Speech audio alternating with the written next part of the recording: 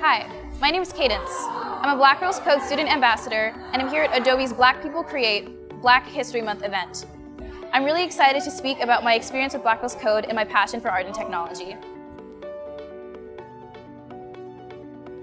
Hey, thank you so much for having me. Black Girls Code is a nonprofit organization founded in 2011 by Kimberly Bryant, and their mission is to increase the number of women in tech, to train 1 million girls by 2040, and basically to empower the next generation of young girls of color with the tools and resources they need. The way that Black Girls Code empowers girls like me is so important. Usually young girls or people of color looking at such like a white male-dominated space or things like that can seem discouraging, but with Black Girls Code you are surrounded by peers who have the same passion as you, who have the same motivation as you, and that makes me feel so accepted and empowered and motivated. And like, it makes me hopeful when I go there and I see all my friends and we're all learning about these new things and exploring these new careers. It makes me really happy.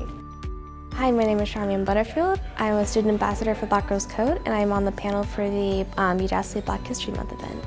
It means kind of a lot to me because I get to make connections with people who are also on the panel and who else is in the industry, and I get to connect with the audience. I'm a little nervous, but I'm also excited at the same time. I can't wait to see who else is on the panel, and I can't wait to hear their side of the story. Charmienne is our youngest panelist we have. Sorry to put you on the spot, but she's in the 10th grade, and she... We found Black Girls Code right when it first started, so I've been with them for 7 years now. Black Girls Code is a nonprofit organization that teaches girls from 7 to 17 how to get into tech by teaching them workshops from app development, game development, website development.